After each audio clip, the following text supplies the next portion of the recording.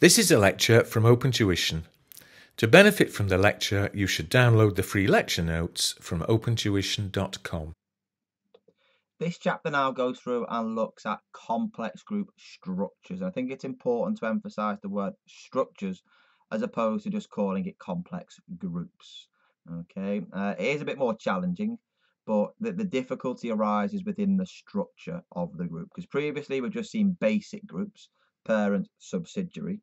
Now what we need to look at is whereby not just the parent has an investment in an entity, but maybe the subsidiary also has an investment within an entity, which makes the structure that little bit more complex. So let's just have a look at what we're talking about. So if we're thinking about complex groups, there are two types of complex groups that you need to be comfortable with within the syllabus. There is what's referred to as a vertical complex group structure that we look at first, and then we move it on to think about your D-shaped complex group structure. So what have we got? Well, with a vertical group structure, we've got X that has control over another company, say Y. So you have the power to direct the activities. You own greater than 50% of the voting rights. So X is the parent, Y is the sub. However, what happens now is, as well as the parent having an investment in the subsidiary itself has an investment in another entity. And that investment that the sub has gives it control of that other entity. So what we've got now effectively is the parent controls the sub, and the sub controls another subsidiary. So indirectly, this parent here not just controls this sub, but also this subsidiary here, effectively a sub-subsidiary. Because let's face it, if the parent can put the directors in the sub because they have control, and if the sub has control over the sub-sub, shall we say, then we will put our directors, won't we, in the sub-sub, okay? Because if we control the directors in the sub, we can tell them who to appoint in the sub-subsidiary, okay? So we effectively, indirectly, control that sub-subsidiary, okay? So we have a vertical group structure: parent, sub, sub-subsidiary, okay? D-shaped group is whereby you have a company that has control over B, and then what happens there is that not just B, but also A has an ownership interest in C. Okay. Now, B may not directly control C, so it may not own greater than 50%. But because of A's holding within C, when we combine the holdings together, maybe then we have indirect control. Okay. So indirectly, we are able to cast greater than 50% of the votes, and therefore we can put in place the directors in company C. And if that's the case, then we have control, don't we? Okay, if we have greater than 50% of the voting rights in company C, that as well is a sub-subsidiary. And we have effectively now what's referred to as a D-shaped group, don't we? A, B, C, D. Okay, so a D-shaped group. It looks like the letter D. Okay. Either of which can be examined within question 1 for 35 marks. But when we're getting examined on question 1 for 35 marks, we are just focusing on the group aspects now, but there is a lot more to it other than just the groups. Individual accounting standards will be tested as well, but the focus for now is just on the groups. So if we're going to focus on the groups aspects of complex groups, what are the issues that we need to consider? Well, what we've got there, first of all, is we need to think about the ownership. We know how much P owns in S and how much S owns in SS, but indirectly, how much does P own in the sub-subsidiary? Because when we're looking at preparing the group accounts, we're preparing the group accounts for the parent shareholders, aren't we? So we know how much the parent shareholders own in the sub, but how much do they indirectly own in the sub-sub? Because that's going to be important when we look at recording our share of the post-acquisition profit in the sub-subsidiary, isn't it? So we need to look at our percentage ownership. That will then go through there as well and help us think about the acquisition date. We'll talk about that as we go along. P acquired S on a particular date in time. When did S acquire SS? Because that will have implications on when the sub-subsidiary became part of the group. And it's when the sub-subsidiary becomes part of the group that we then begin to consolidate it from. Okay, so it'll be important to understand the acquisition date. We'll also be able to go through there as well and work out the goodwill. We know the parent, we know the sub, we can calculate the goodwill and the sub nice and straightforwardly. But what about the goodwill in the subsidiary? How do we go through there and begin to calculate that? Same working with just an ever so slight adjustment in it. And then what we've got finally is the non-controlling interest. We've worked out the percentage ownership. So if we know how much we indirectly own within the subsidiary, we know what the effective non-controlling interest is, and then we can use that to help us calculate the non-controlling interest within the subsidiary, can't we? Okay, so they're the four aspects that we're going to have to consider. It sounds a lot. It's not as bad as what you probably are initially thinking. And I always say to students, look, if you've got a complex group structure, you know you've got a parent, you know you've got a subsidiary, that's F7. So deal with that first. Get that done, get that dusted, get it out of the way and relax. And then just apply your F7 knowledge to the P2 knowledge, which is dealing with the subsidiary. Okay, it's actually the same workings, but just a couple of twists along the way. Okay, so that's it. That's what we're going to go through in the next few sessions, begin to look at. We're going to see those issues there and apply them to a vertical group and also a complex group structure. Sorry, a vertical group and a D-shaped complex group structure as well. So let's firstly look at your vertical complex group structures. So here you can see, if we go back to the notes now as opposed to the slide presentation, you've got the parent at the top that has 80% of the subsidiary. So therefore it has control, doesn't it?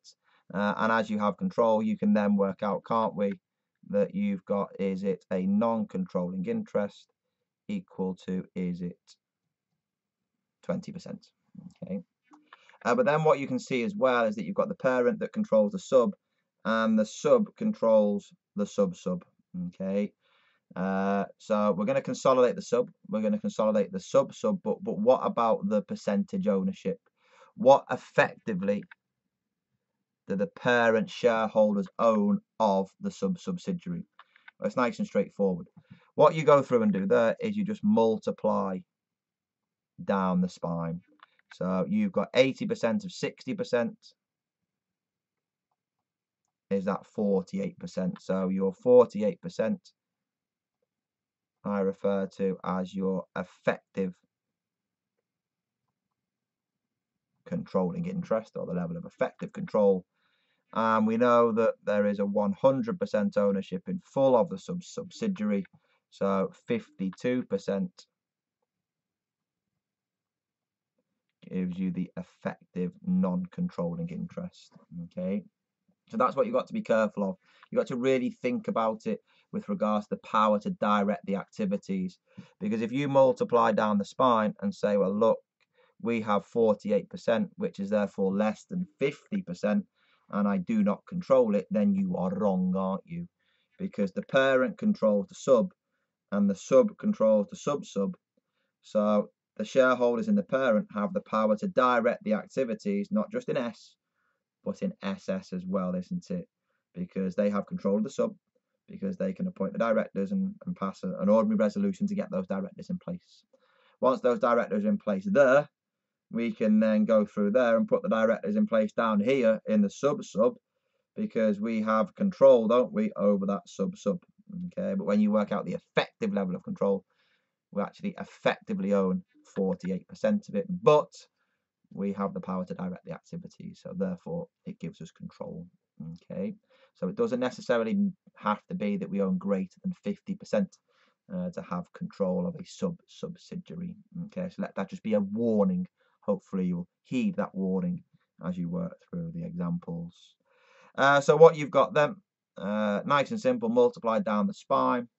Over the page within the notes, it's just thinking about the working. So goodwill is that working 3, NCI working number 4.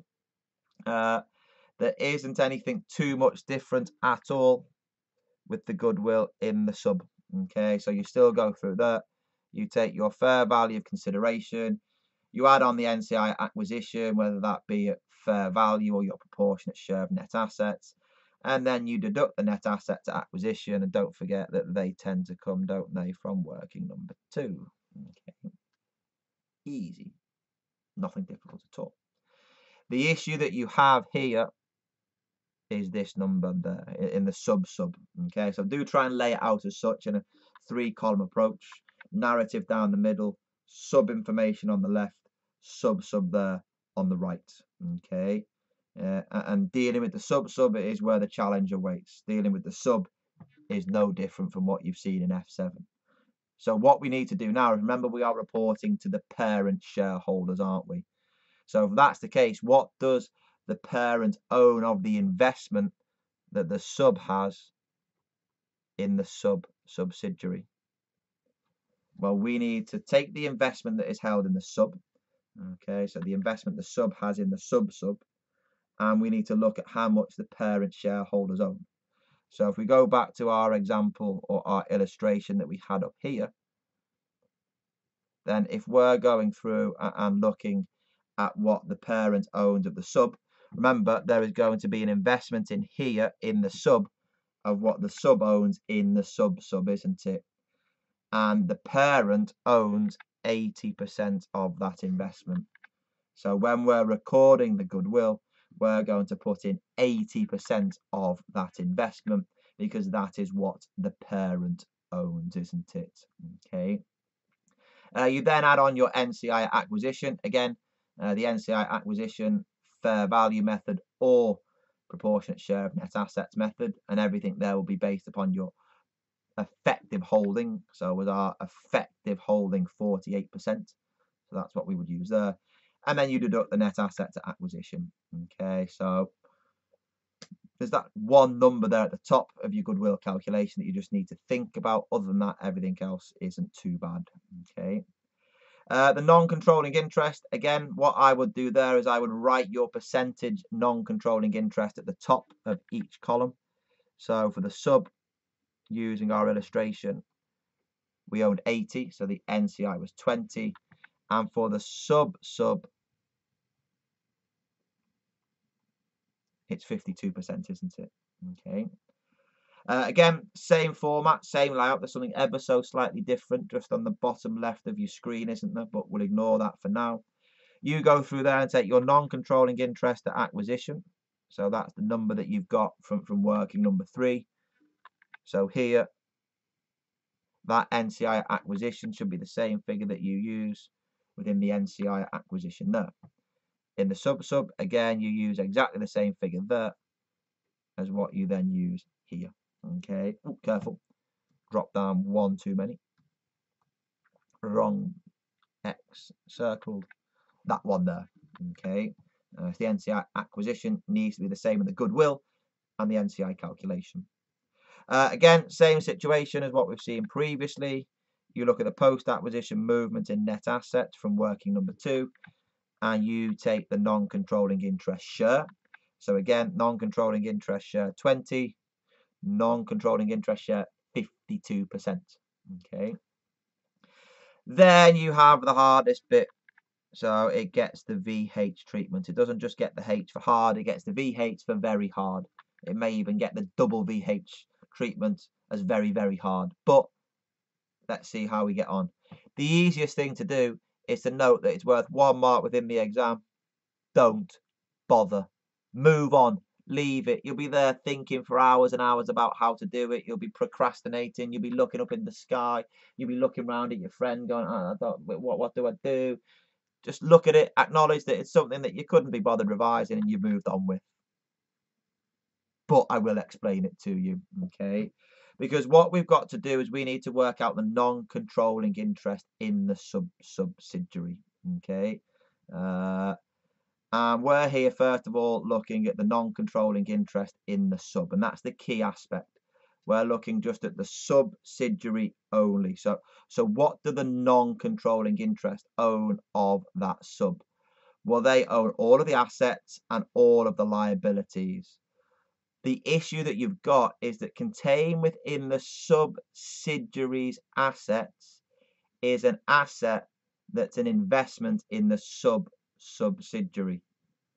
And we don't want to look at anything to do with the subsidiary when we're working out the non-controlling interest in the sub. You've got parent, sub, sub, sub. We're looking at the non-controlling interest, the 20% ownership share in that subsidiary. There is part of that subsidiary has an investment in the sub, and we will need to remove the non-controlling interest share in that investment. So what we need to do is we need to take the non-controlling interest share, so here 20% of the cost of S's investment in the subsidiary. So whatever investment is sat in S's books in relation to SS's books, we need to take the non-controlling interest share of it and remove it from the non-controlling interest in S. Are you suitably confused and scared? I would be if I were you. The key issue is that you're just looking at the pure subsidiary, nothing to do with the sub. So therefore, anything to do with the sub, you need to remove. And the only thing that's in relation to the sub that's in S's books is the investment in the sub. So we're going to have to remove the non-controlling interest share of that investment. Okay. Remember it. Okay. It's a pro forma. If you can learn the pro forma, remember it, commit it to memory, then you're not going to go too far wrong. If you try to logic it out within the exam, then all the very, very, very, very best of luck to you. So all that we've seen here is that there's two additional bits to think about when you have your vertical group structure, isn't there? First of all, we need to go through there, don't we, and adjust for P share of the investment when we're calculating the goodwill. Okay, so up there, whatever the investment that S has in SS, we take P share, so is that 80%? And then for the other 20%, we adjust, don't we, in the non-controlling interest calculations of the sub. Okay, and that needs to be removed, so it needs to be placed in brackets. Once you've done all that, take the two goodwill figures, add them together, take the two non-controlling interest figures, add them together, and put them on the face of the statement of financial position. That's it. There'll be all sorts of other weird, wonderful adjustments, pub adjustments, fair value adjustments, intra-company balances, individual accounting standard adjustments, but that's it in terms of the vertical group structure. Okay, so it's about time now that we went through and did an example, which we will see within the next video.